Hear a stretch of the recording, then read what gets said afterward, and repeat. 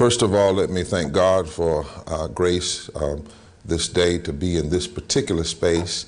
Let me thank Representative Hall and the other officers who secured this room that we might have this first of its kind people's grand jury addressing the issue of the denial of Medicaid to hundreds of thousands of North Carolinians and what we believe are some gross violations of our deepest constitutional and moral principles. Let me thank Scott Holmes and Irv Joyner, our team of lawyers who will be carrying this out. They will do the introduction of others.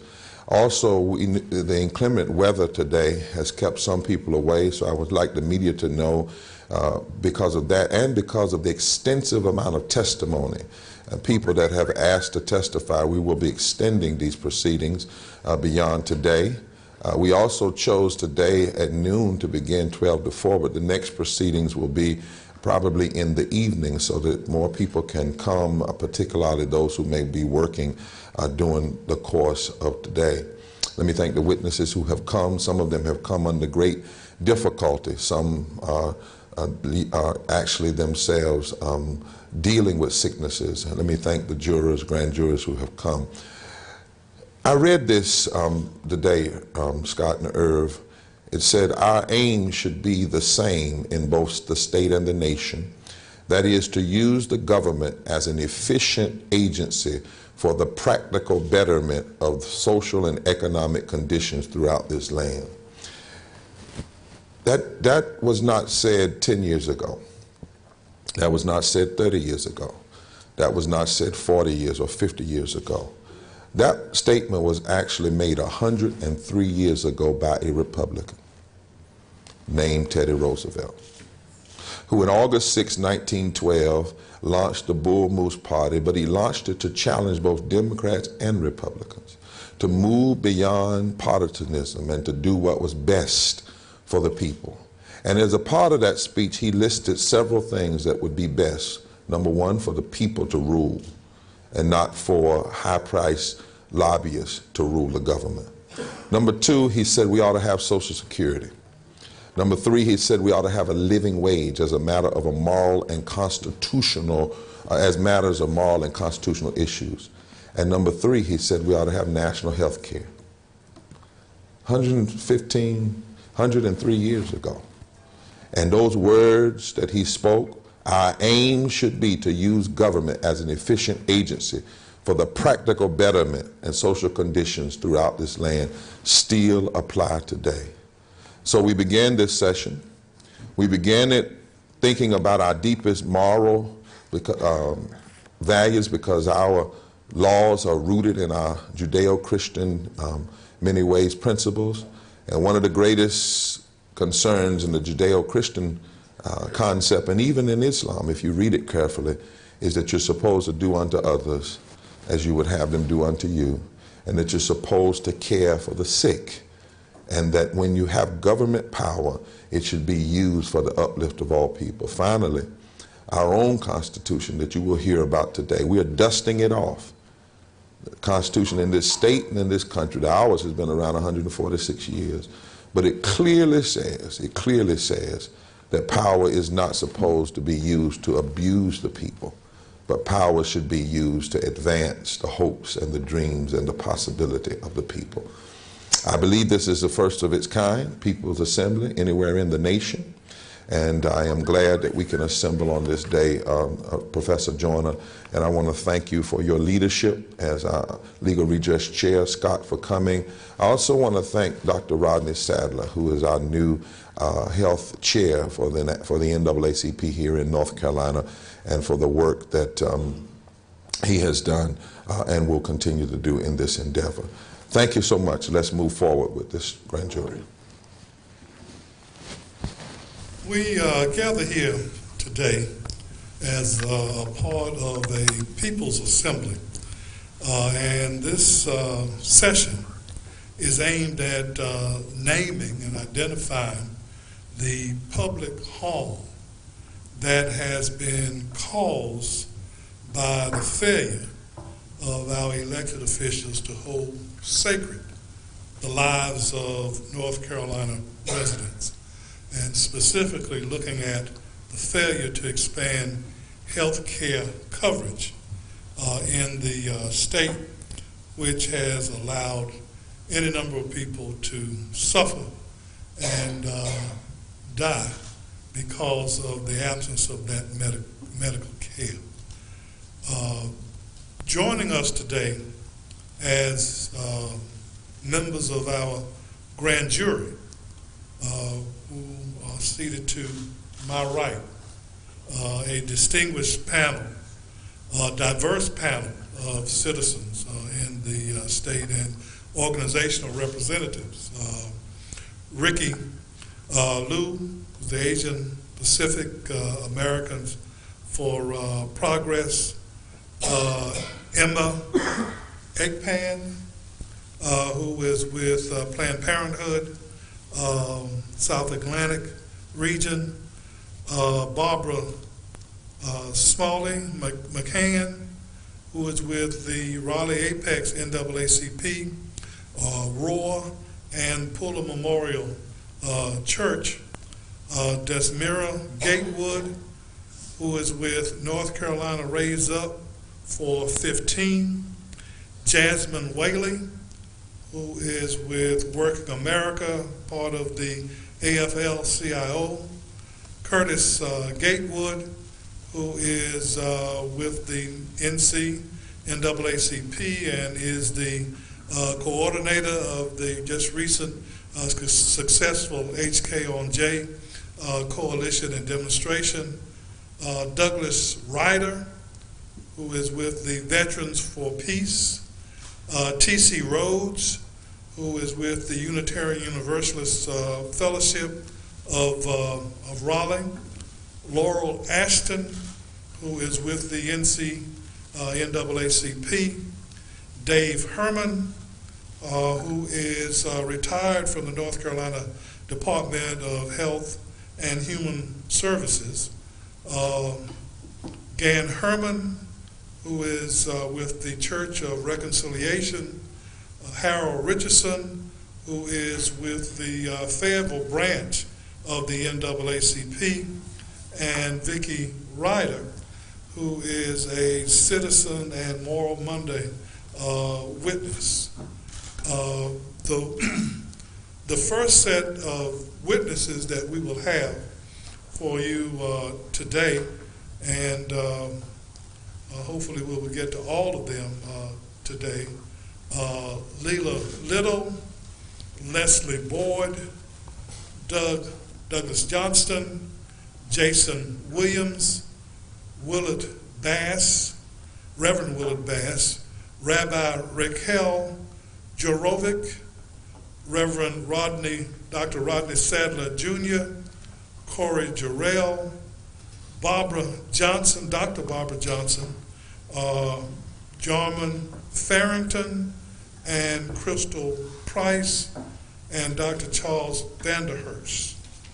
It is really a pleasure to convene this event, which is being presided over by the Honorable and former Mecklenburg County Judge, resident Superior Court Judge, who has served for over 20 years in our courts as a judge in the Superior Court and the District Court. Prior to that, she served as an assistant district attorney in Mecklenburg County. She has, before joining the bench, an outstanding career as a litigator and as a community leader in Mecklenburg County. Judge Fulton, while on the bench, led the court in developing a wide range of reforms and advancement in the court process. She developed a strategic plan, successfully led campaigns in Mecklenburg County for bonds to build the current Mecklenburg County Courthouse, which is just a marvelous site to see, and develop programs to address the needs of non-English speaking citizens in the court, in the Mecklenburg County court system. She has held court not only in Mecklenburg County but in other counties as well. She served on the Charlotte-Mecklenburg Schools Task Force. She is, has been a chair of the Board of Advisors for the Charlotte School of Law, and she served as president of the Mecklenburg County Bar. She presently is a partner in the law firm of 10 Fulton Walker and Owens. She's continued her lifelong commitment to active leadership in community-based programs as president of the Wesley Heights Community Association, as the owner of the Wadsworth House, which is a meeting place for corporate, civic, and social organizations and events within Charlotte. And we're certainly appreciative to her for being here with us today and agreeing to preside over this first session of the People's Grand Jury. We're going to, first of all, start off, and this is by way of direction, with Judge Fulton calling the hearing to order. We will then have an introduction of the counsel that will be appearing and directing the witnesses, and then we will have the witnesses who will come to testify from witness chair here next to the judge. And then by 2:30 or so, we're going to go into a recess to evaluate the weather situation and to determine whether the weather is going to allow us to continue. My understanding is that it is on its way, it's on the road, but the promise isn't going to keep us from going forward. It may change the order of our proceeding, but we're going to get started. So with that, I introduce you to Judge Shirley Fulton. Thank you, Mr. Joyner. The court will now call this hearing to order. Counsel. I am Scott Holmes. I am here on behalf of the people. Ready to proceed? Yes, we're ready to proceed, Your Honor. You may call your first witness. Thank you, Judge. We will call Leslie Boyd to the stand up here. Ms. Boyd, will you please state your full name? Leslie Boyd. And tell us a little bit about your background. Where are you from? Originally from Massachusetts, I now live in Asheville. I was a newspaper reporter for 30 years, and I left that business 5 years ago to start advocating for health care for everyone. And is there anything in your background or experience that led you into advocacy for health care? Yes, the death of my son on April 1st, 2008 from cancer. He was unable to get health insurance because a birth defect is a pre-existing condition. He was born with a fairly rare birth defect that left him very vulnerable to colon cancer. He needed colonoscopies every year, but because he couldn't get insurance, he couldn't get the colonoscopies. His physician actually wrote on his chart, patient needs a colonoscopy but can't afford it. I see a picture up next to you. Can you identify that for us? This is my son, Michael Danforth. He was born on my 22nd birthday, November 3rd, 1974. And he, as I said, was born with a birth defect, which we kind of expected. I had a very rare virus when I was first pregnant, and the doctors advised me to have an abortion, and I would not. Tell us a little bit about your son. Mike was severely ADHD. By the time he was 16, he was severely depressed and self-medicating with alcohol and drugs. When he was 22, he sobered up, and from then on, he said that he prayed to God to help him stay sober, and if God helped him stay sober, he would chase drunks for the rest of his life. which meant he carried his home group's phone, the hotline. You could knock on his door at 2 o'clock in the morning. He was a chef, and he was also in college full time when he got sick. And you could knock on his door at 2 in the morning, and he would get up, and he would let you in, and he would brew coffee, and he would listen. Tell us a little bit about how healthcare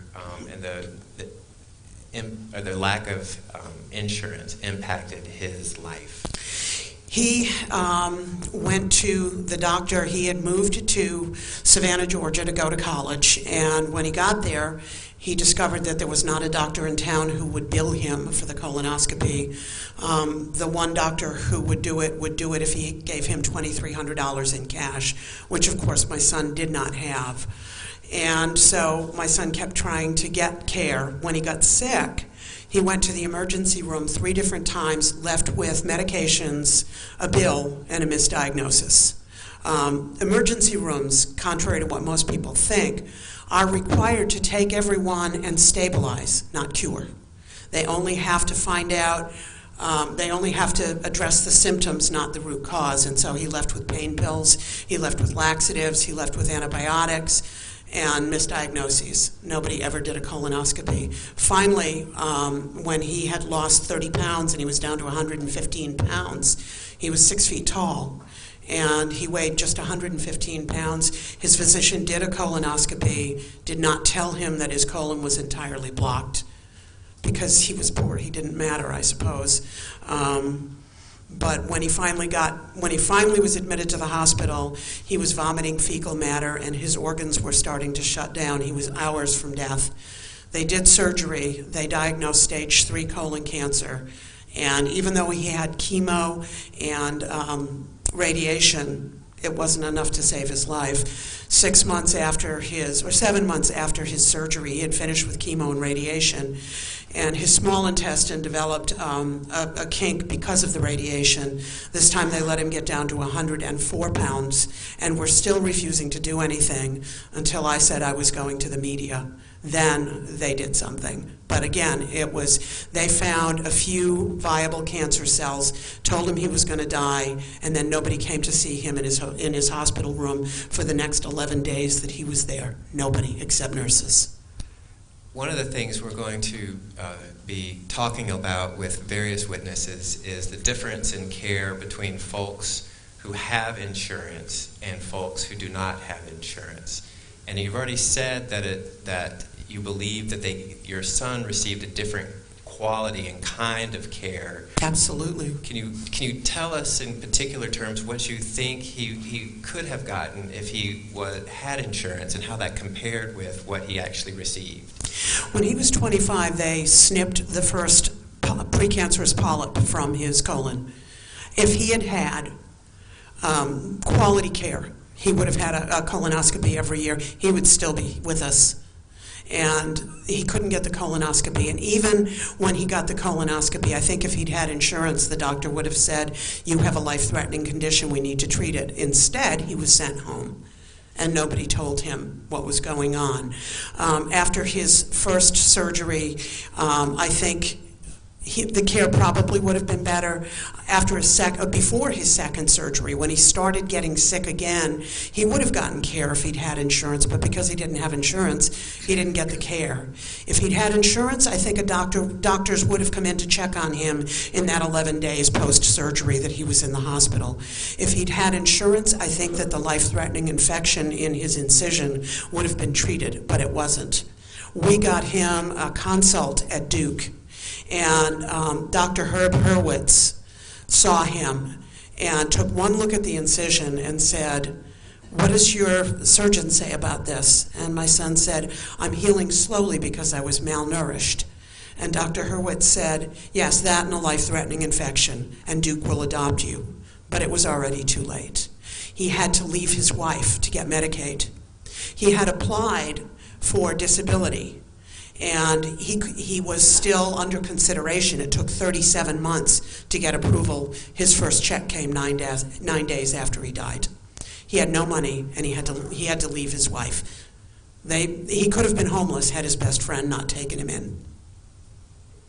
Do you have a message for the people who have the authority to make the decision to expand Medicaid as to whether or not that's a good or bad policy? It's excellent policy. When you think about, if you say that we can't afford to care for everyone, that's wrong. My son, if we had paid for a colonoscopy every year, probably would have cost us $60,000 over the course of his lifetime. Because we did not do that, his care cost almost $1 million, and he died. None of it is paid back by taxes because he's dead. He's not working. Your Honor, I don't have any further questions at this time, but it may be that panel members may have some follow-up questions. Panel members, do you have any questions of the witness? Yes, ma'am. Leslie, when you first started talking about your son's death, and I'm so sorry, Thank you. you mentioned that he was in Savannah. When, in the course of this long series of failings on the part of our healthcare system for your son, did he come back to North Carolina where he was dealing with North Carolina's Medicaid issues? He was a year in Savannah and then 2 years, a little over 2 years in North Carolina. He did get the care he needed, but not through any effort of our government or our legislature. What he got was a single doctor whose heart was breaking because of the way my son had been treated. The thing is, so many of these people who say that we can't expand Medicaid also call themselves pro-life. But before the Affordable Care Act took effect, 45,000 Americans died every year just the way my son did, because they weren't good enough, because they didn't matter enough. And to me, you can't call yourself pro-life if you're good with that. And in North Carolina alone last year, up to 2,800 people died for the same reason that my son died. And you can't call yourself pro-life if that's okay with you. Not in my book. Any further questions from the members of the panel? Any further questions, Council? No further questions. You may step down. Thank you. Your Honor, at this time we'd like to call Crystal Price. Ms. Price, will you please tell us your name? It's Crystal Price. And can you tell us a little bit about your background? Like what? Well, where are you from? Greensboro, North Carolina. And how long have you lived there? 29 years. Do you have any work that you do in Greensboro? I work in fast food. Okay, and how long have you done that? Altogether, I was the manager for 2 years, and then when I went to Wendy's, I was just a crew member for six months. All right. And about how many hours a week do you work in fast food, or have you worked on average? Usually fast food, we get between 20 to 28 hours a week. Okay. And what's your educational background? Where did you go to school? I went to Ben L. Smith High School. Okay. At some point, have you had any difficulty in getting health insurance? I have. I keep applying for Medicaid, and you have to wait 45 days, and then they just send me a paper that says I wasn't qualified. Doesn't have a specific reason, but it says I can appeal, so I keep appealing. 45 days later, still denied. And so you've been trying to get health care, is that right? In a way, I tried to sign up for Obamacare, but the representative I had talked to, when she was discussing the things that I might need, she said I would probably be paying about $155 a month for the Obamacare, and with the bills that I have and children and the little bit of money I was getting, I can't afford it. How many children do you have? I have 2. And how old are they? 6 and 7. And are you also trying to continue your education in any way? I would love to. Yeah, I would love to continue my education. So, have you encountered any health problems in which require medical attention and insurance? Yes, sir. Can you tell us a little bit about your health situation?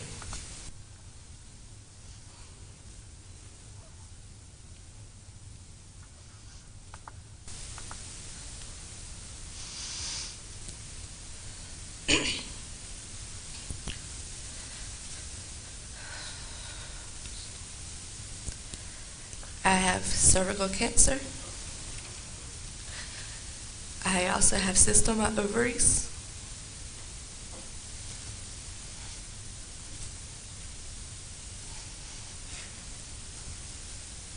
When did you find out about that?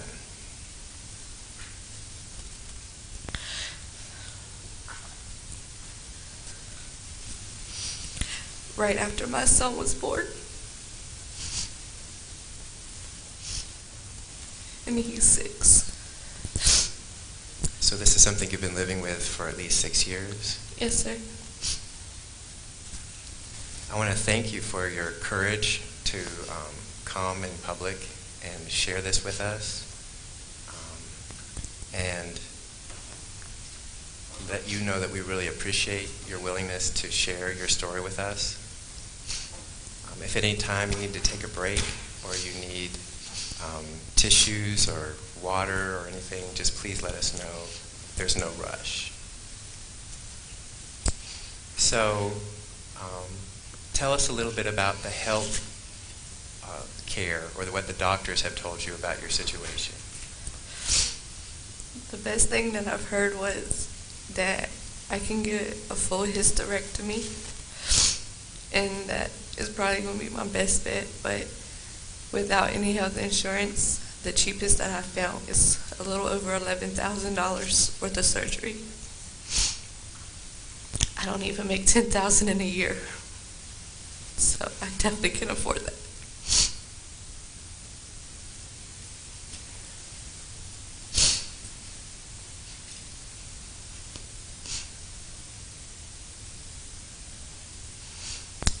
Where do your children go to school? Raleigh Elementary. And what grades are they? Kindergarten and first. What are some of their interests? My son, he loves sports. He wants to play football. My daughter wants to be on the Disney Channel. She says she wants to be a Disney kid. She's a princess? No, she just likes singing and dancing. Okay. What support, if any, do you all have from family? We are each other's family. We support each other, that's it. I support my kids to the best of my ability, and they are my biggest supporters. If I get sick, they already know. My daughter will come up to me if I'm sick, and she'll be like, "You want me to rub your tummy, Mommy?" And so we just support each other. What support, if any, have you received from the state of North Carolina with respect to your medical situation? Like what? They don't do nothing. Have they provided you any financial assistance in paying for your medical situation? No.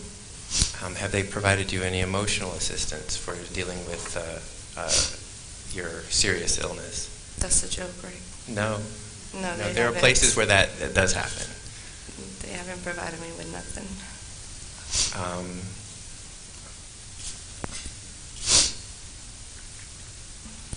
When you work at your job, did you have to fill out any forms as a part of your work there when you started working there? Just the application and the tax forms. The tax forms. Yes. And does that mean that the state of North Carolina is taking some taxes out of your paycheck? Yes, sir. And so you pay income taxes. Of course. And when you buy things at the grocery, you pay sales tax. Is that right? Yes, sir. Like everybody else. How long have you been working at your current job? I was working at Wendy's for 6 months. All right. And where did you work prior to that? Before that, I worked at a temp agency. I also helped out at a tattoo shop, the convenience store, and being a housekeeper. All right. I have no further questions. Members of the panel, in light of council's questions, do you have any questions at this point? Yes, ma'am. There are 2 panel members that indicated they have questions. Go ahead. First of all, thank you. God bless you. I wanted to ask you, do you have any recommendations to the state of North Carolina in a way? What do you feel would help you in your situation? Are you familiar with the Health Care Reform Act that was passed by President Obama and the fact that it was denied, the Medicaid coverage was denied by the state of North Carolina? Are you aware of that? You're talking about the Obamacare? Yes, and that it was denied by the state of North Carolina. Did you have any recommendation for the state of North Carolina that you feel would help you as far as health care and what the state could do to help you in your situation? I think if they would have expanded the Medicaid, then maybe others like me wouldn't have to actually just deal with the pain of being sick all the time. Okay. And also, the Obamacare was actually supposed to be helpful, but if we're not making enough money to afford it, then who's it really helping? And then now I find out that if I don't have it, any kind of insurance, it's coming out of my taxes.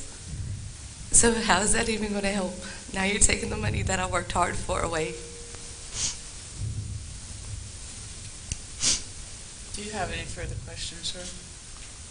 Okay. Crystal, is your job aware of your condition? Yes, ma'am. So when you get sick, do you get paid time off, like sick leave?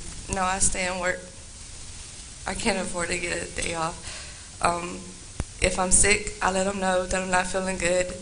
They see it, but I still stay in work. Thank you.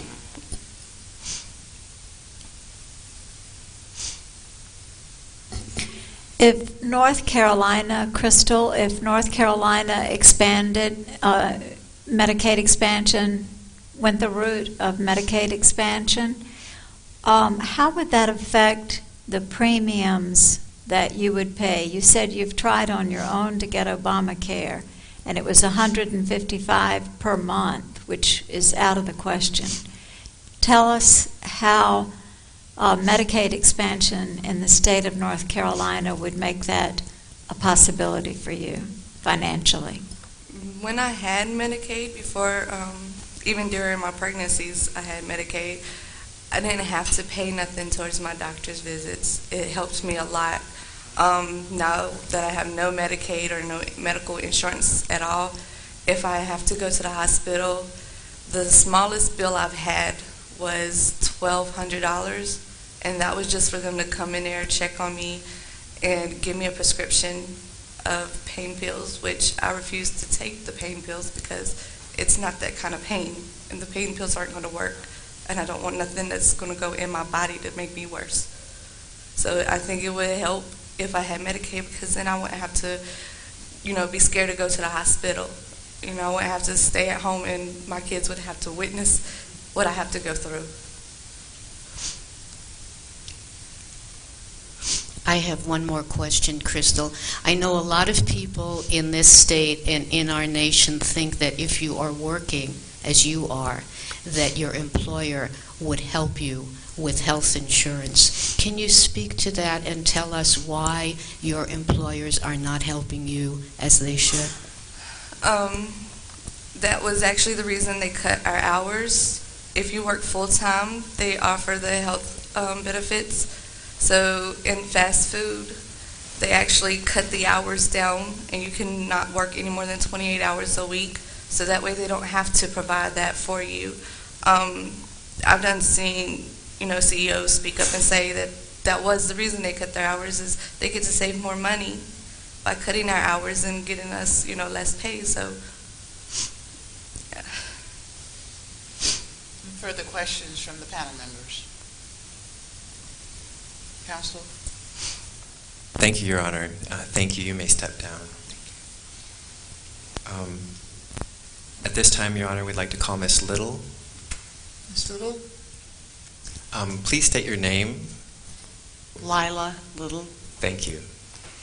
Can you please tell us a little bit about your background? Yep. You can just leave it on. You don't have to hold it, I think. That's awesome. I'm a registered nurse for the last 27 years. I am no longer able to work in that profession due to disability. I live in Carrboro and feel very passionately, not only because of the 500,000 people who are cut from Medicaid, but also from personal health problems. Where did you go? Where did you get your nursing degree or certification? A very obscure McNeese State University in Lake Charles, Louisiana. And how long did you work as a nurse? 26 years. In what areas of nursing or medical care did you provide nursing care? Post-op surgical, emergency room, home care, and hospice. Where have you worked in North Carolina, or what organizations have you worked with? I worked with Duke Medical. I've done some temp work at Central Prison and done some temporary assignments. I also worked at Central Carolina in Sanford. Okay. You mentioned that you have an interest in this issue of provision of insurance, both from a policy perspective and a personal perspective. Yes. Can you tell us a little bit about your personal perspective? Sure. I have a family history of heart disease, and I have a current diagnosis of congestive heart failure. I'm also currently being worked up for a diagnosis of uterine cancer. And how long have you suffered from these diagnoses? The congestive heart failure is several years old that I know of. And the uterine cancer is, the possible cancer is very recent. Has there been anything in your past that has made it difficult for you to get insurance? Yes, I applied for disability. It has been denied. My family helps me cover expenses, so I have no income. Because I am not blind or visibly disabled, I do not qualify for Medicaid in North Carolina. A lack of income is not a qualification in this state. I don't make enough money. I don't make any money, but I don't make the $11,400 for the ACA premiums. Given your experience in the medical profession, do you have an opinion about the difference of care folks get who have insurance versus those who do not? Oh, yes. Can you tell us a little bit about your opinion and the basis for that opinion? I have found and actually been directed to kind of put Band-Aids on things and send people home to have outpatient procedures done where they may have been done in-house in a more timely manner. I've had that done myself, had that done to myself as well. Let me understand what you're saying, that for folks who have insurance, the doctors would recommend a different kind of care for people who have insurance, or organizations would provide a different kind of care for people who have insurance versus not, or how does that work? I'm not sure that it's the doctors. I think that physicians and medical professionals honestly don't know what sort of insurance you've got. But I think the bed control people do, and they're the ones who run the ship. So if there is a bed available, I believe that that's going to be impacted by whether or not you have insurance. Can you think of any particular example, either in your experience or the experience of someone you have seen, where to help us understand better how that would actually play out in a specific situation? Sure. 2 weeks ago, I visited the emergency room because I was having trouble breathing. I believed that it was related to my heart. So I went into that emergency room, and they took a look at me, had some labs drawn. The numbers for congestive heart failure were quite high. I was told that they had been that high in the past, so that was not a problem for them. I should have an echocardiogram done, but I should have that done outpatient. It was a Sunday. There was no one to do the echo until a Monday. Instead of keeping me overnight, they sent me home to schedule that on my own. Outpatient echocardiograms in Chapel Hill run about $2,000. Out of pocket, that's just ridiculous. And so, naturally, I did not schedule one. When I checked with my doctor, the number that they said, oh, well, you've had that number before, the number was 6,000. Normal is 40 and below. They were completely unconcerned with that high number. They were not going to keep me overnight. They did not have bed space for that. If you had scheduled the appointment in the outpatient, would they have treated you and figured out payment later, or would they wanted to figure out payment first? Do you know how that works? Yes. When you register for any sort of procedure, whether it's going into the emergency room or an outpatient procedure, the first person you meet is the person who wants your money. They register you, they find out, they get consent for treatment, and they want to know how you're going to pay them. And they let you know, and there are actually signs there that say payment expected before you leave here. So if you showed up for your echocardiogram at an outpatient clinic and said, look, I've got no insurance, I've got no money, the doctors say my number's off the chart, but I need to have that done here, can you please do it? What answer would you expect? I would have expected an answer of, you need to sit down with us and make a payment plan of how you're going to pay this.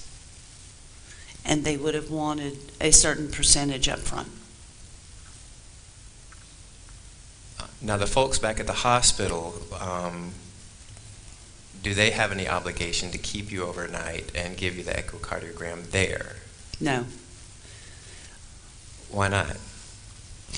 If you are not in a life-threatening situation, if you are what they consider stable, they have no obligation to keep you or treat you anymore.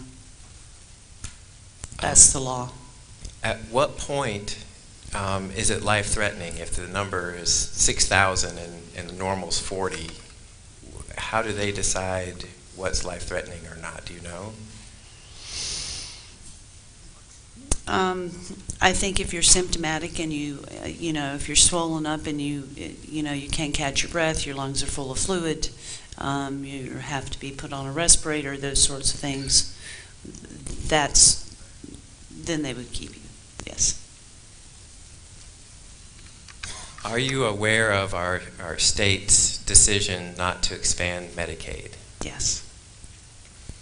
You also mentioned that you had some ideas and opinions about the policy of this situation. Would you mind sharing those opinions and giving your basis? I think that to make a decision to save money, on the one hand, by sacrificing lives on the other, is not only bad policy, it's just bad humanity. They're actually paying more money to keep people in ill health than they are to catch it early and do something proactive to that. It looks good to for their constituents, I suppose. Oh, look, we saved this much money. Whereas if you gathered those 500,000 people in one spot,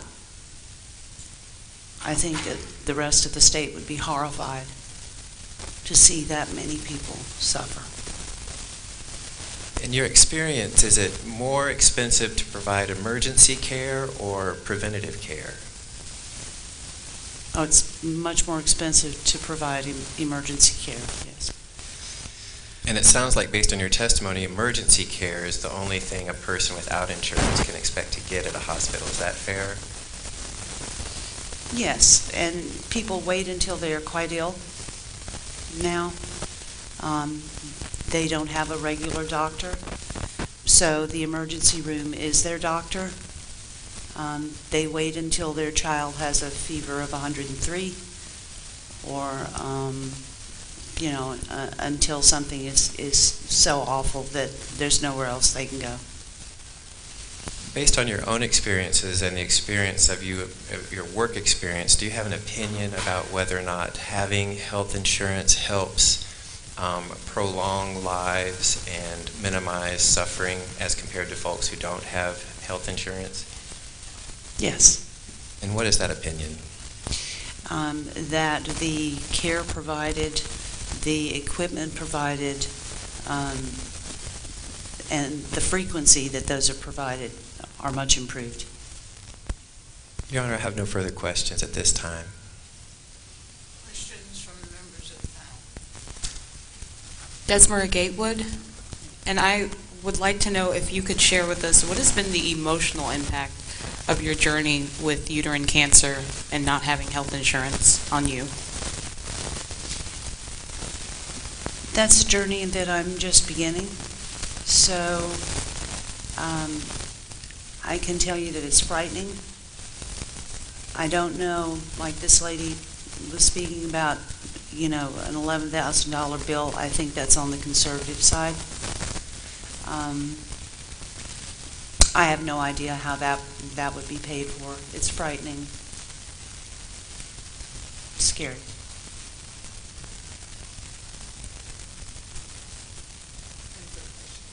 Thank you. Any other members of the panel? Yes, sir. Yes, my name is Douglas Ryder, and I want to thank you so much for the courage for coming here today and sharing your story. What I'm hearing in that story is having two medical conditions that are untreated, you're having no money, having not been eligible for disability, that the only way that you're going to get treatment is if things worsen and you land up in the emergency department. Does that sound correct? Yes. So I just want to say that that's a travesty of society that has an expectation and a responsibility to take care of our citizens. And I'm saddened to hear that we don't do that.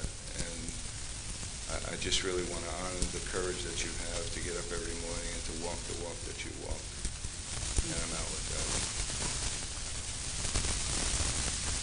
Any questions? Barbara Smalley McMahon.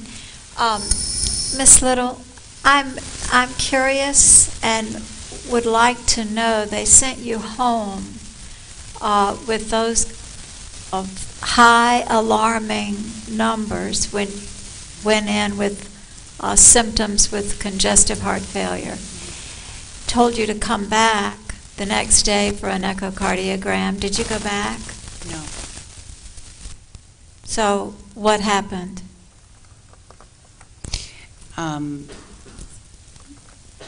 They're still that high. Nothing's happened. Thank you. Mm-hmm.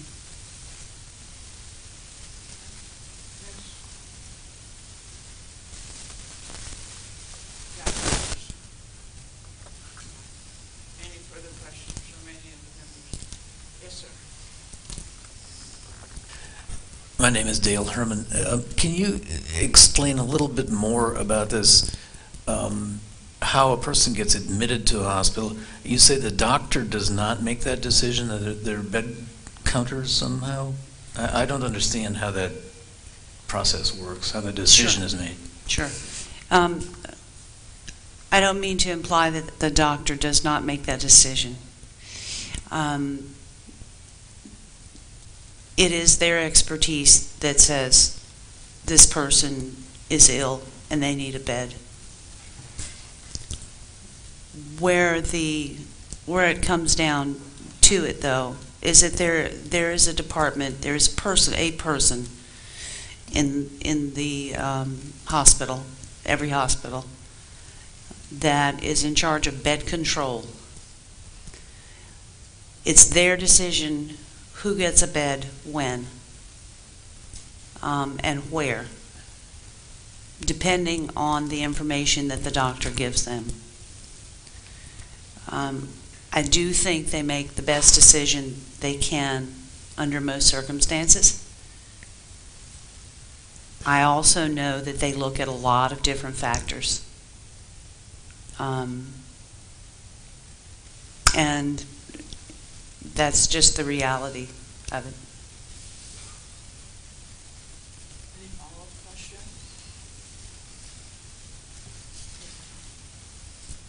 Ms. Lowe, my name is Ricky Long. I wanted to ask, in your previous work as a nurse, do you have connections or friends or former coworkers as doctors and nurses who either agree or disagree with the policies, and what do they say? Have you spoken to any of them? You mean North Carolina's policies?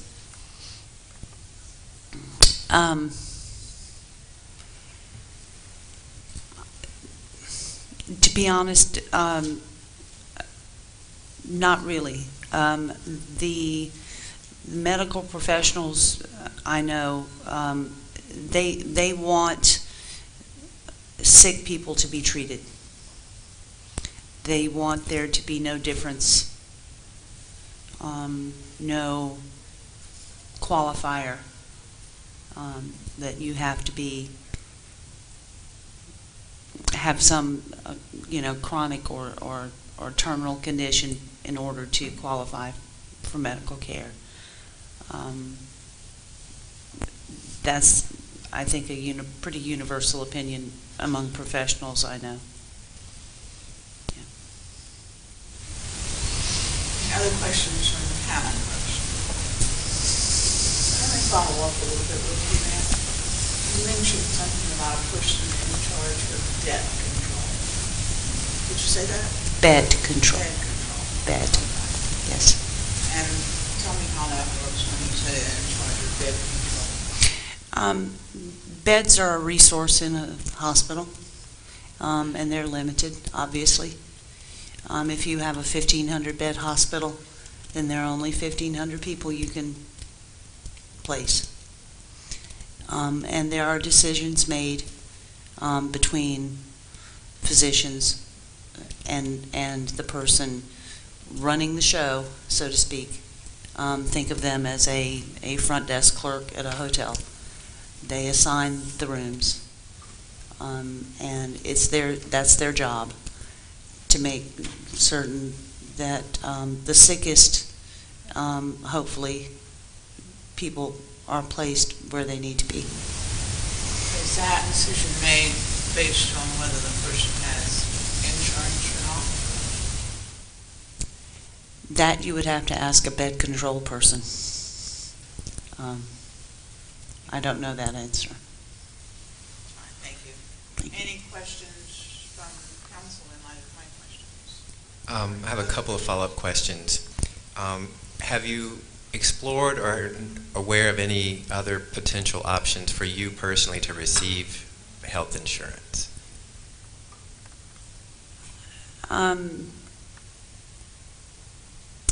Because I have no income, insurance companies like to get premiums. That's pretty much no.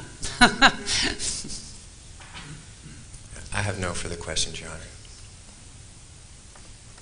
Is there someone, member of the panel, that has a question? Thank you, ma'am. You may step down. And at this time, let's hear from Mr. Jason Williams, if you'd mind taking the stand. Mr. Williams, if you don't mind, please tell us your name and a little bit about where you're from. Sure, I'm Reverend Jason Williams. Currently live in the West Lincoln County part of our state, just outside of Lincolnton, North Carolina. Where are you from originally? Actually from this area here, the Raleigh area, Fuquay Arena originally. Went away for school and came back to the state in 2005 and have been in the Charlotte area since then. Where'd you go to school? Went to high school here in the state at Fuquay Arena High School.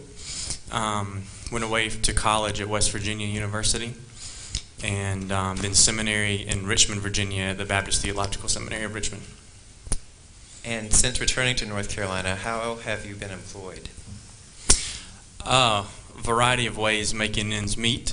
Moved to Charlotte, North Carolina to begin a intentional Christian community on the west side of Charlotte with some friends at that time, and spent about almost a decade on the west side of Charlotte working with folks who were disproportionately affected by a variety of sectors and systems of our society, predominantly a community of color there, and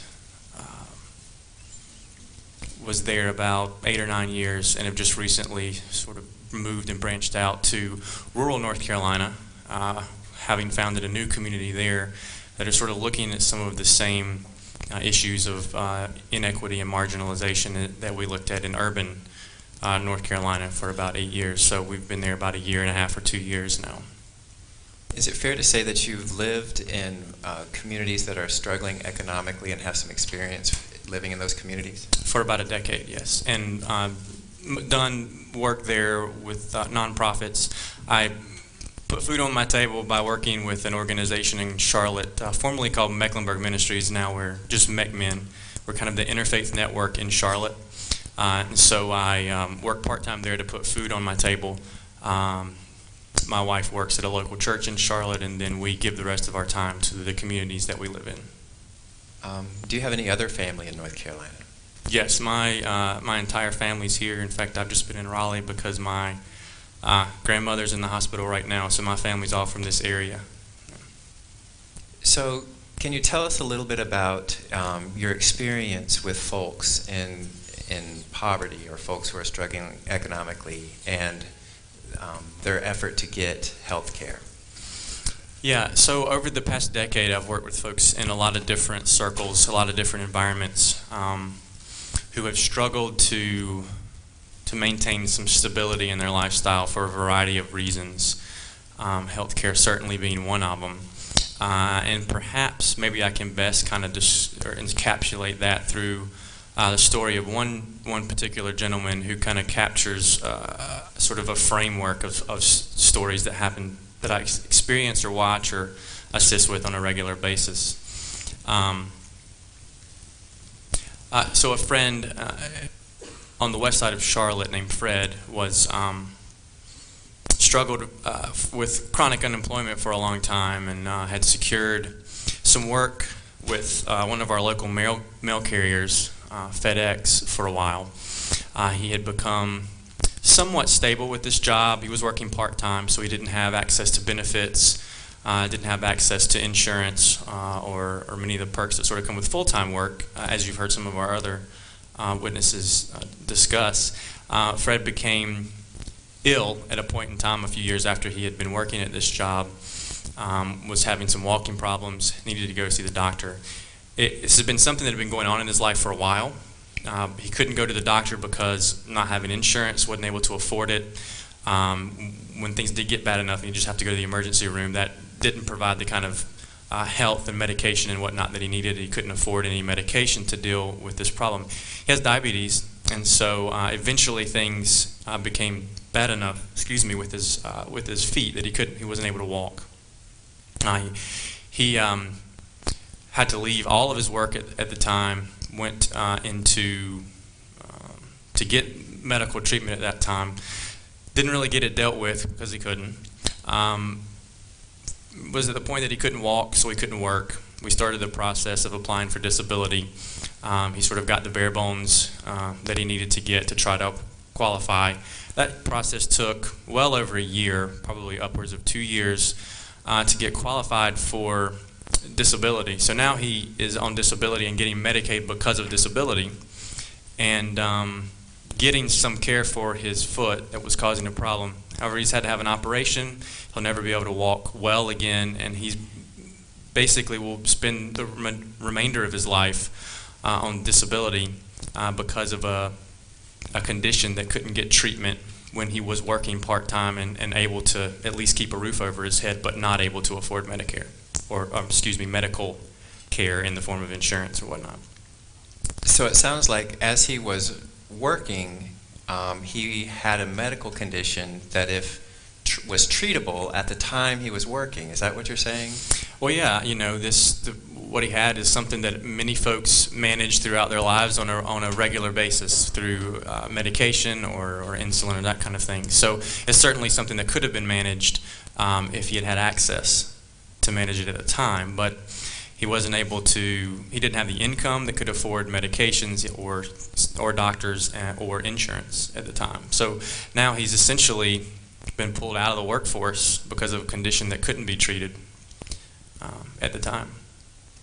So because he didn't have insurance, what was a treatable condition became a permanent disability. Is that what happened? That's exactly what happened. And whereas some kind of access, he worked too much to get Medicaid at the time, but not enough to be able to afford any kind of other insurance on his own. Of course, this was 3 or 4 or 5 years back. So he sort of fell into a gap there where he couldn't afford it, but he wasn't poor enough to get it. And because he wasn't able to have access to any kind of care, yes, he's now permanently disabled,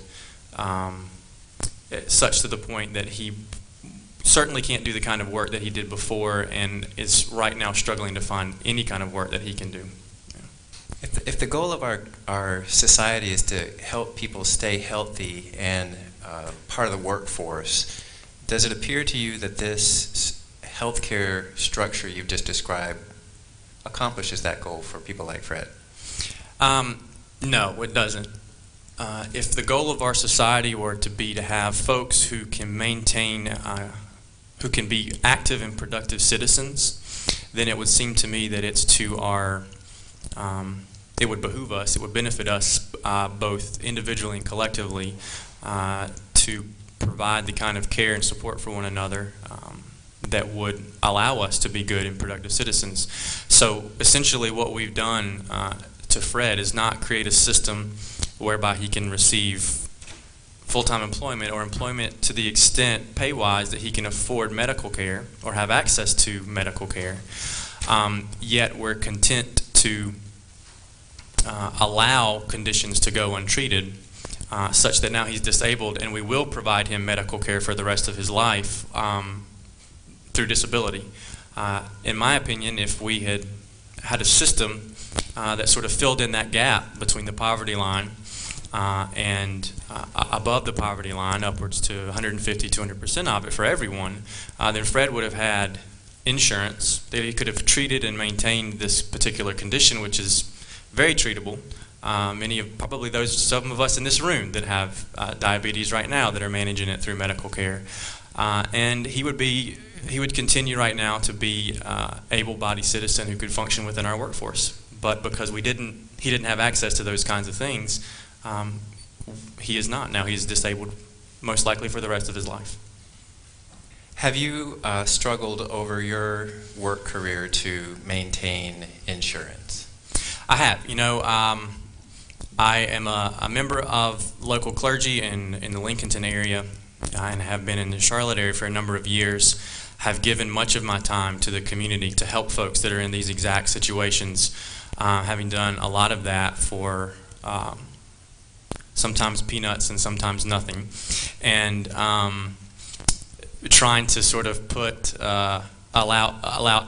work outside of that realm to pay for my basic expenses. So that's kind of put me living within about 150% of the poverty line for the past decade myself. So what is that income level, if you know, 150%? My wife and I have a wife and two biological children and one adopted son and another son who I was legal guardian for a number of years. So for most of the past decade, that's been a family of 6. For a good 5 years, that was a family of 6. For a period of those times, I was able to get insurance for my 2 foster and adopted sons through the Youth and Family Services in Charlotte. But both of them aged out at one point. When they turn 18, the system doesn't provide anything past 18. And so actually 2013, one of my older sons was aging out of that system and moving onto his own. So let me pause. You asked me the number. So I have a family of 6, and for most of the past 3 years, we've hovered around $30,000 to $35,000, which for a family that size keeps us kind of with around 150, well below 200% of the poverty guideline. So I paid in 2013 in insuring myself and my wife and my 2 daughters, and my adopted son Kevin was paying well over $600, upwards of $700 for insurance a month. In 2014, when the Affordable Care Act came into place, it was just a huge benefit to us. I was very fortunate in the sense that I made enough that the federal system helped me out. So I got about a $500, $550 supplement that for the first time made insurance affordable for me. So different members of my family went for different periods of time with no insurance. It was depending on the situation and who was most sick, but usually keeping it for my girls. Sometimes I would go without it, or my wife for a year if we had to do that. And then 2013, because Kevin sort of aged out that year, he went for a number of months without it, and we could not afford to put him onto our plan at the time. The Affordable Care Act really helped because it allowed us to put Kevin onto our plan. Our 2 girls, because we were over a certain income, were able to go onto Medicaid, and then the other 3 of us we were able to afford with the supplement. We were able to afford insurance. So it was the first. So 2014, because of the Affordable Care Act, and because I made over a certain income, was the first year that I was able to have insurance for my entire family. And I think that that's the kind of thing, particularly for a family who is committed to giving their life to help the very issues that communities are struggling with, are receiving inequitable treatment through. It was a blessing to us. It really was. You shared a lot of very important things with us, and that just answer right there. And so I want to go back and have you explain a little more of some of the things you just said. Sure. First of all, it sounds like you are the father of 2 biological children and 2 adopted children. Is that what you just said? Essentially, yes. One we adopted, the other we didn't know we could adopt, and so we're legal guardians for him now. Yeah. And so you are responsible for a family of 6. Is that right? Well, we have a family of 6. We've slowly nudged the children that were adopted and became a legal guardian for.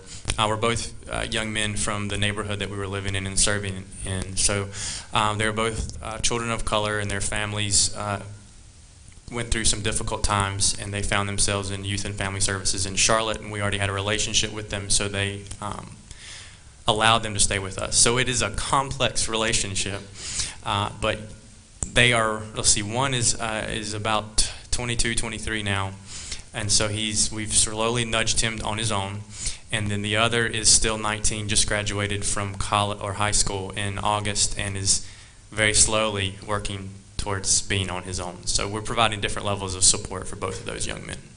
Well, you say that they allowed them to stay with you, but it's a pretty remarkable thing that you have done to take these young people into your life and your family. I just want to name that and thank you for that, because Sure. that is you're very gracious in the way you describe that as being something that you were allowed to do, but that is a tremendous, amazing thing that you are doing, and I want to name that and thank you for that. You also described what sounded like a horribly complicated effort to try to piece together health care for your family right up until 2014. That's right. And one of the phrases you used was that, and you kind of had to laugh about because it's very difficult to talk about, is had to figure out who was most sick. It was a phrase you kind of used to try to help figure out prioritization. Can you tell us a little bit more about the struggle you faced before the Affordable Care Act, trying to piece together health care for your family? Yeah, we certainly wanted our kids to have it because when they're in preschool and whatnot, there's just too much that they can get. But my wife and I were pretty healthy, so there were times where we had to make decisions over, okay, can we afford it for the children right now? Should we not have it for us since we're doing okay right now? When Kevin turned 18, for example, he's our sort of middle child, adopted son. He's 19, just having graduated high school. When he turned 18 in 2013, he kind of in the middle of the year, or well, it was towards December, so we had to kind of make some decisions. What do we do for this last month or two of the year? He's now lost his Medicaid that he had through Youth and Family Services, which is called adoption assistance. So it is a program that helps provide some assistance to families who have adopted teenagers, mostly teenagers, sort of later in their lives, because it's such a hard age to find adoptive parents for. That adoption assistance was a really big help. When he aged out of the system, he immediately lost access to that. So we were trying to figure out, okay, there's no way we can afford it for these couple of months before something can kick in next to pay for this. What do we do?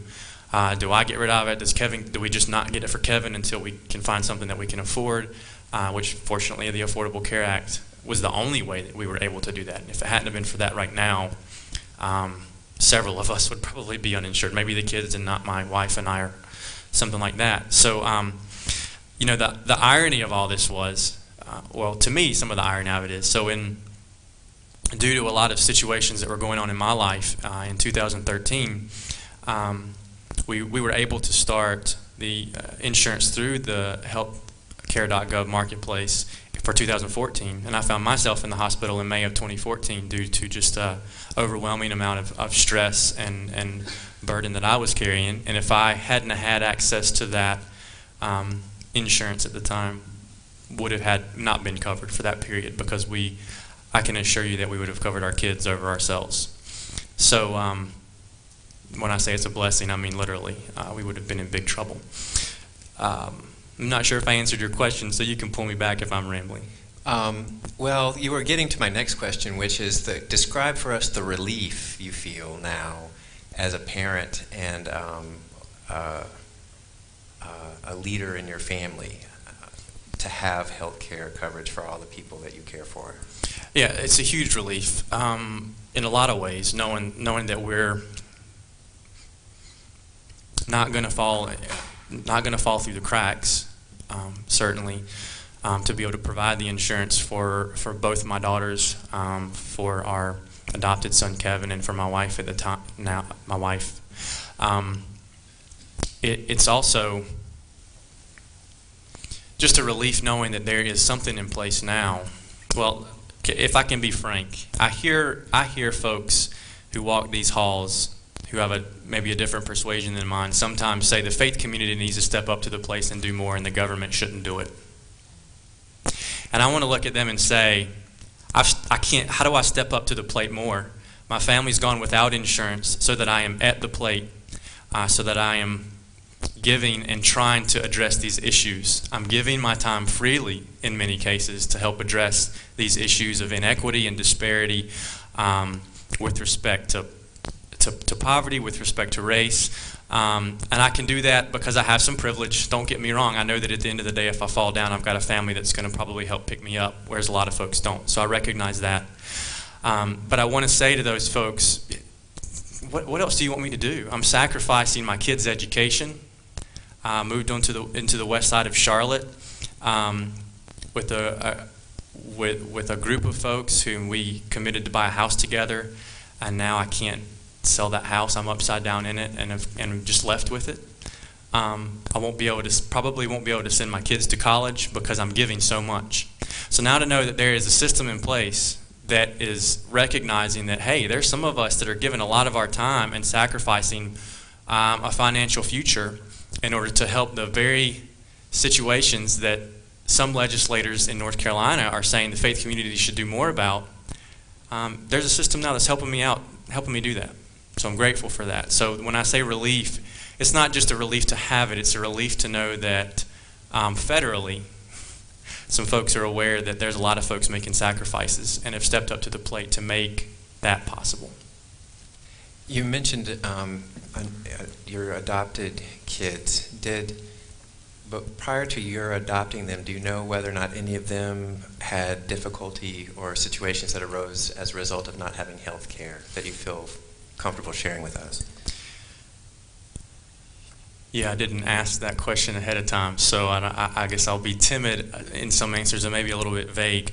One thing that I can share is that Kevin, now, I think I said 19 earlier, he's 20 now. His mother, his family existed on Medicaid for a while because great-grandmother was the primary caregiver, and she was on some assistance, and so he did have some care at the time for different periods of time. His mom receiving really poor quality treatment through hospitals because of the healthcare access that she had or didn't have at the time. Had cancer, and she passed away about a year after Kevin first came to us. It's been he already lost his family because they sort of separated ways. His grandmother was great-grandmother was the primary caregiver, and she went into the hospital and just wasn't going to be able to take care of the family again, and which is partly why he sort of moved in with us, and YFS and DSS gave their blessing on that. He watched his mother pass away, literally went to the hospital, had no clue she had cancer, didn't have access to care, and she was gone within a few months of some conditions that maybe if she had had some access, I can't say for sure, but maybe she'd still be around. Maybe she would have lasted a little bit longer. So in light of losing his family situation, he also lost his mother within a year, about a year of one another, this young man. So, I just think about what could be if they had had better access to health care. What would his grandmother, could she have gotten better care and be back at home with Kevin now? Would mom still be alive? Don't want to go into too many of those situations because I haven't asked permission, but that's a little bit that I can share. Your Honor, I have no further questions at this time, and we'll open the questions to panel members. Good afternoon. My name is Harold Richardson. My question to you is, you said as you walk the corridors here in Raleigh and you hear conversations from the different legislators, asking what you as the faith community should be doing. My question to you is what do you feel, what sort of support you feel the government or the legislators should be giving to you as a taxpayer? Yeah, I think that there are absolutely basic needs of life, that government is a social system, that we all band together, we the people, so to speak, and that it absolutely should provide some basic services. Healthcare being one of them, absolutely. I think as a person of faith that we're commanded to do so.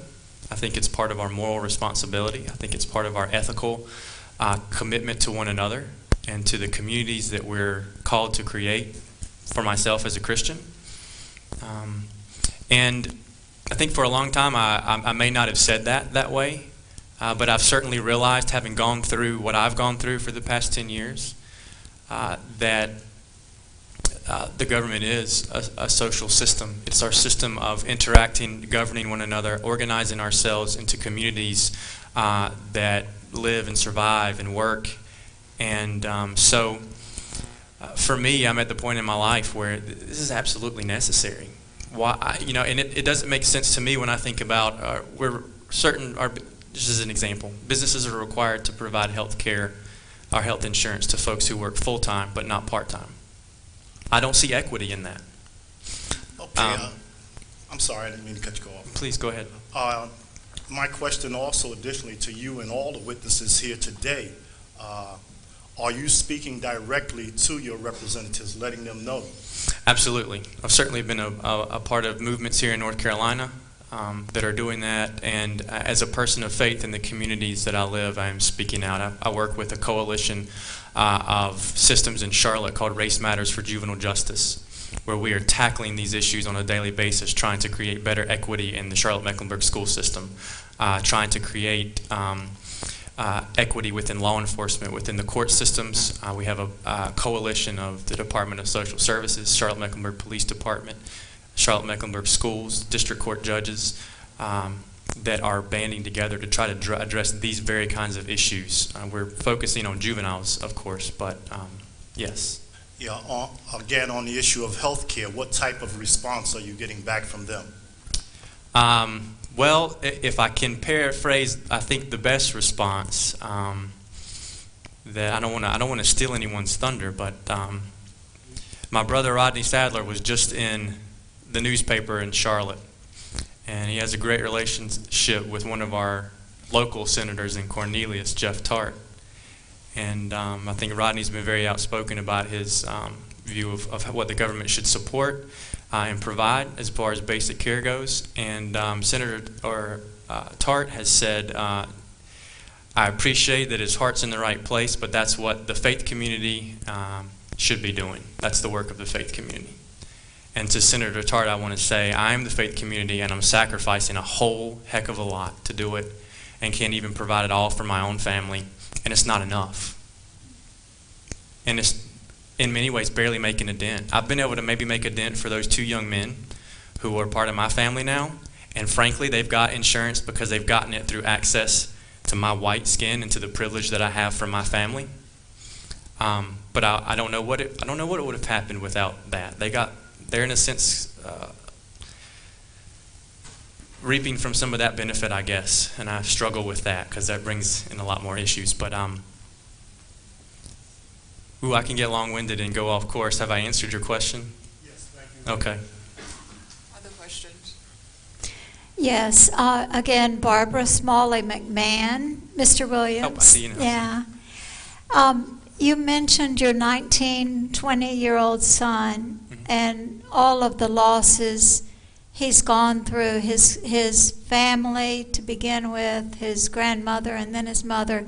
Can you just talk some about what all of those multiple losses have been like for him? And also, were there other siblings, other family members who've also been impacted by that?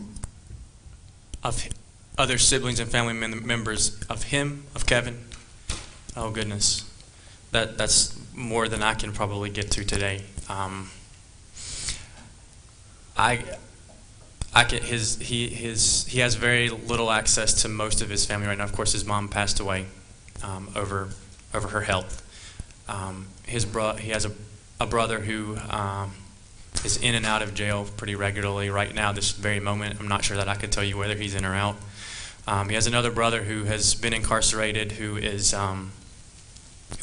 doing fairly well in Gastonia, North Carolina right now, and found a little bit more stability. He was incarcerated for a number of years down in Charlotte. His grandmother, we still see her. She's at a fairly low-end facility in Charlotte, nursing home facility in Charlotte, but is receiving some quality of care. I'll not comment on that more than to say that it's low.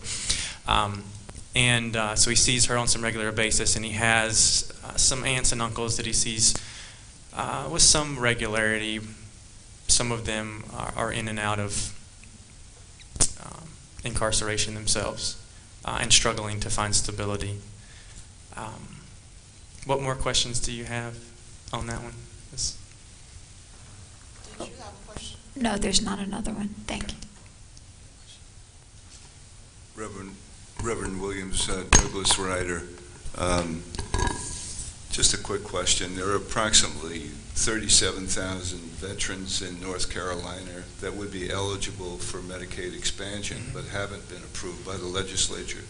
I'm wondering, in the 10-year experience that you've had with individuals that you've dealt with who have been marginalized, if you've come across veterans and or families of veterans, and what your opinion might be if they were eligible for this service that really they are entitled to. Thank you. Yeah, I'm really beginning to come into a relationship with many more people that fall in that category as I've been in the West Lincoln County area. So we have a number of veterans in Lincoln County who are absolutely struggling. I mean, I could take the story that I described to you of Fred, and I could apply it to many of these veterans in Lincoln County right now who have that sort of additional piece to their life, that they're veterans, but still not getting the kind of access that they absolutely should deserve. So it is very common. I have found that it's been more common in rural North Carolina than I have urban North Carolina, but that's just been my experience. I can't say much more than that. No further questions, and thank you very much for sharing with us today. Thank you. Next witness. Thank you, Judge. We'd like to call Ms. Farrington. Could you please tell us your name? My name is Jarman Farrington. And where are you from originally? Durham, North Carolina. And how long have you lived in Durham? All my life. And did you go to school in Durham when you were younger? Yes, I went to Hillside. All right. Where does your family live? My mother lives in Durham, North Carolina. She's a nurse at Duke Hospital till she retired. My sister works at Blue Cross Blue Shield. And do you have any children? No, I do not. And do you have employment? Do you work? Yes, I do. Can you tell us a little bit about your work? Well, I'm a CNA. I've been a CNA for 59 years. And, I was working in a rest home, and I left because I was suffering from chronic migraine, so I left work. And my mom pays my insurance, and my sister pays my health care for me because I can't afford it because I work as a nursing assistant at home health care. All right. Tell me a little bit of what a CNA is. A CNA is a certified nursing assistant who assists other people in their homes who don't want to go to a rest home. So I go in their home and take care of them. And I help with their bath, help with their medication, help cook, clean their room where they keep them safe from falling, until somebody come home who can be there with them. What training have you had to receive in order to be a CNA? I went to school to get certified. Well, it's kind of funny because my aunt got sick, and when I was little, she always took care of me when I was sick. So I was going to turn the favor. And she said, no, if you want to do this, go back to school, which I have never thought about doing that. So this was, she said, that's what I was born to do, is to help others. So I get a joy out and help other people that I can. If I meet a stranger on the street, if I can help you, I help you. If I can't, I can't. And so after you received this training, you were able to go help your aunt, is that right? She still wouldn't let me help her. She still wouldn't let me help her. So then it was like 4 sisters, you know, all of them had Alzheimer's. They, you know, I'm mama. Mama, can I have cookies? If I say, no, you can't have no cookies today, but you can eat this food. And they wouldn't eat, but I knew they had to take their medicine. So I said, well, if you eat this food right here, I promise you I'll give you some cookies and ice cream. So they would eat. And at nighttime, I had to put something to the door because they would wander off at night, you know, or either they'd be up trying to cook. So I had to take all the knobs off the stove, hide the knobs, and they'll come in and say, Mom, you know, it's time to eat. I'm like, you know, it's 2 o'clock in the morning. You need to go to bed, you know. So I had 2 of them with night syndromes, 2 of them with day syndromes. The one at night stay up all night. The one during the day slept all during the day. So it was a constant challenge to help them out, to figure out what they want. But I was their mother, so I took care of them till they passed away. Do you have some experience with trying to get health insurance and get medical coverage for you and your family? Well, I do. My mom and my sister don't, because my sister went for Blue Cross Blue Shield, so she automatically get health insurance. My mom, she retired from Duke Hospital as a nurse, so they can afford it. I can't. So between my mom and my sister, they make sure I get insurance, because I suffer from chronic migraines. I have high blood pressure. I have diabetes. So they make sure I'm all right, because they always say, you always take care of everybody else. Nobody don't take care of you. So they take care of me. And I feel bad, because I don't want nobody to take care of me. I want to take care of me. You know, I want to do for me. You know, because that's what I feel like I'm supposed to do, is take care of the people in my household and the people who are surround me that I care about. You know, if I had insurance, I wouldn't have to stay. I wouldn't let my mama take care of me. My mama's like 79 years old. What is she doing taking care of me? I am 59 years old. My mother should not have to take care of me. I should be able to take care of my mama, you know, because she done took care of me all her life. My mom was a single mother. I see my mama go to school, become a nurse. I see my mama walk to work and scuffle so we can have. And I can tell anybody, I had a mother, because my mother, I didn't never worry about where my next meal was coming from. I didn't never worry about the lights getting cut off or this. If it was a trip at school, my mom paid for it. It's time for my mom to sit down and don't worry about me. It's for me to worry about her.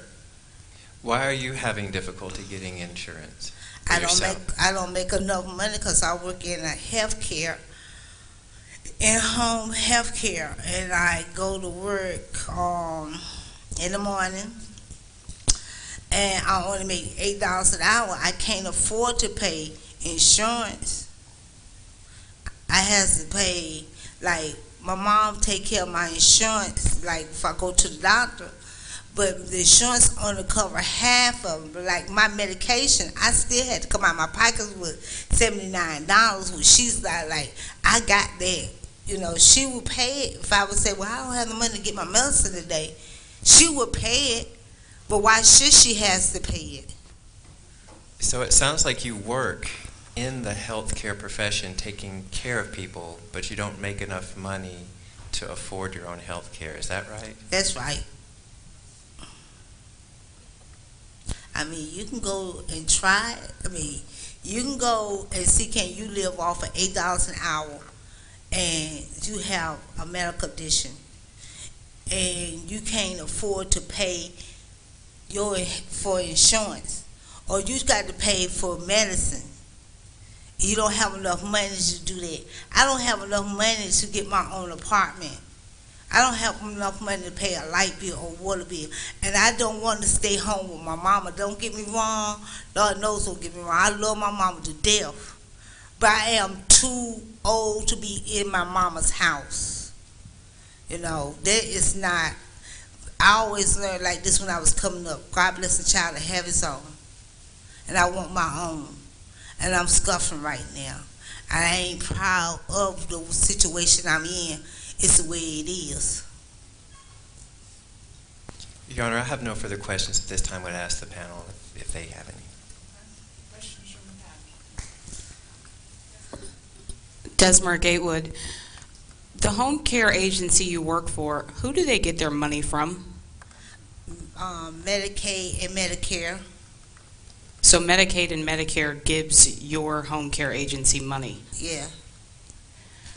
Okay. My next question is, if your mother is out of the picture, have you thought about how you're going to have health insurance? I thought about it. Well, no, not really, because I can go to Lincoln Hospital and get, because I don't have a job. So Lincoln offers free service, but they don't cover that if I would get like real sick and had to go to the emergency room. Like one of the ladies said, you go to the emergency room, if you not dying, they ain't gonna run no test. If you was like dying, halfway dead, they'll run the test that you need to be done at that point of time. But if I'm just going for like real bad headaches, can't see, sometimes I get real bad headaches, I can't see. You know, I get totally blind. That's how bad the headaches be. If I would go there, they would leave me in the emergency room, hook me up to some IV until in the morning, until I go through that stage of the pain. You know, they would have to put me in what they call a induced coma, because the pains be so bad that I can't deal with it. So the last question is, if God forbid something were to happen to your mother today, you would not have a way to pay for health insurance, correct? Nope. I just be lost, you know. I wouldn't, Lord Jesus, be if they had my mom, I couldn't make it. I could stay in her house that's paid for, but still, if I live there in her house that she done paid for, it's still saying that that's hers. Regardless if she gone, it's still her house. And I got to take the little money I do get, that's still like being water bill. I still ain't gonna be able to afford health care. So I don't know what I would do if my mom would pass and my sister would be gone. I wouldn't know what I would do without health care insurance. You know, every time I would get sick, I would just have to go to the doctor, get me some medicine through the emergency room, and hope and pray that when I get the bill, that somehow I have enough money to pay $1 here, $1 there for the bill. Thank you, Jarman. To the witness, you work full-time for the most part? No, I don't work full-time. I work part-time. You work part-time. But even at part-time, you said what, an hour? I work 4 hours a day, 7 days a week. Okay. And if, in fact, have you thought about this Medicaid expansion in this state? Medicaid expansion, would that helpful to you? If they would expand it and I can find a good enough job to pay my own insurance, yeah. I thought about it. If they need to spend it, yeah. What if Medicaid expansion was to pay for you? In other words, if you work like you work now, and Medicaid was expanded, and you would be able to receive free health care, how would that benefit? How would you feel about being able to have your own health care through Medicaid expansion? I would love it, because then I won't have that worry where somehow I'm going to pay for this and how I'm going to pay for this medicine. You know, I mean, then it's there. I don't have to worry about, Lord Jesus, how am I going to pay for this medicine? How is I going to pay for this MIR or whatever I need to be done, you know? They will pay for that. That's my last worry. Not to concentrate on other things, on other hands that need to be done. And one follow-up, despite the fact that you mentioned that you had high blood pressure and diabetes, your desire is to work. You love work, do you? I love to work. I love to work. I mean, I love to work. I love to take care of people, you know. I mean, when people get old, they have stories. And I love to go into an elder person's home because they have stories that you have never heard. And it's so amazing what our elders can teach us. You know, if without them, they wouldn't be us.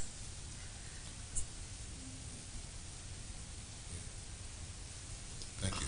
Thank you. Any further questions from the panel members? Thank you. No further questions. Thank you. You may sit down. Judge, at this time, it appears that the weather is upon us, and if I may, I'd like to make a few closing remarks for the court and the panel to give the court and the panel an idea of where we'll be headed next. Okay, you may proceed.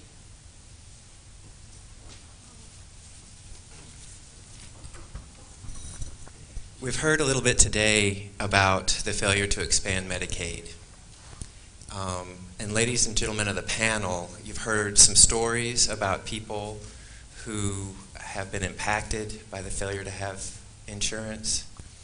You've heard the importance of insurance to the outcomes of lives of people who have been before you. And we have other evidence for you to consider that we're not able to present today because of the weather and because it's a lot of evidence.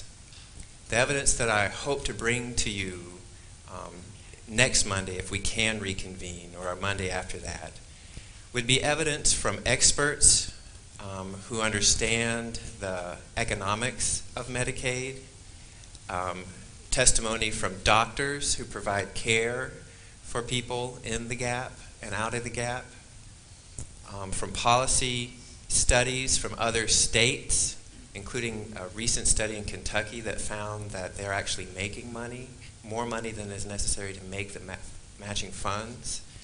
And so it is our hope that we can bring to you that evidence and then bring to you also our Constitution, which reads in Article 11, Section 4, that beneficent to the poor, the unfortunate, and the orphan is one of the first duties of a civilized and Christian state.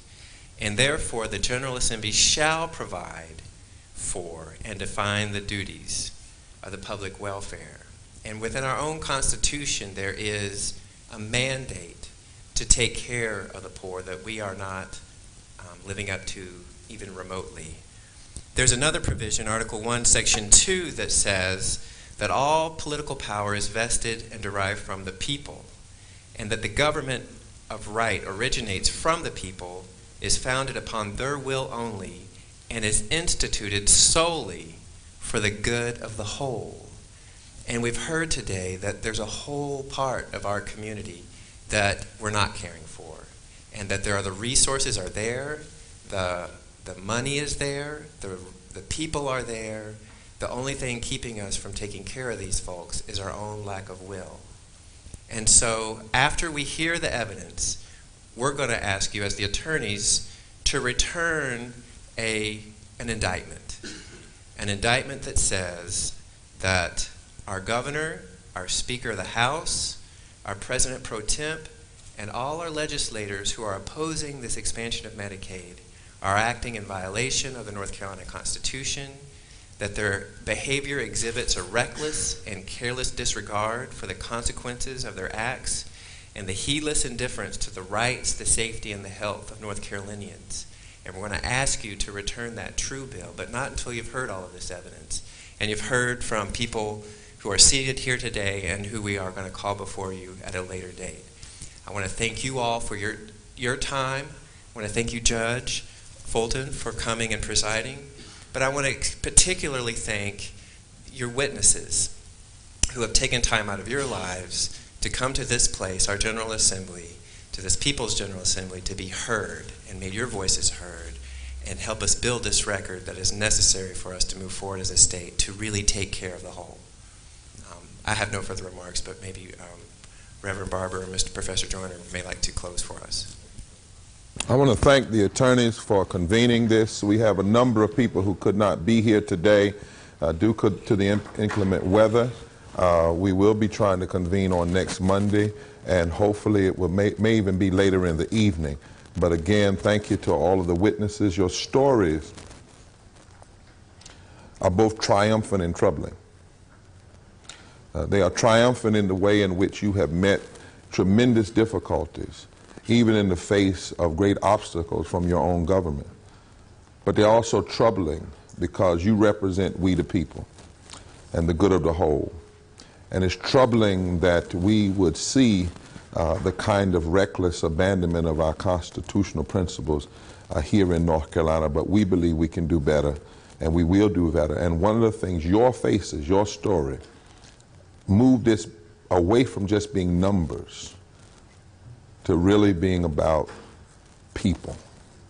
And thank you for the willingness to put your face on the line that transformation might come, because you have said, looking North Carolina straight in its eyes, it's not just a vote anymore in a committee room. It's literally about the lives of real people of all different races, creeds, colors, class, and sexualities. Thank you so much. Thank you so much. Members of the panel, we are going to adjourn due to inclement weather. Thank you all for coming today, and we are adjourned until further notice. Thank you all.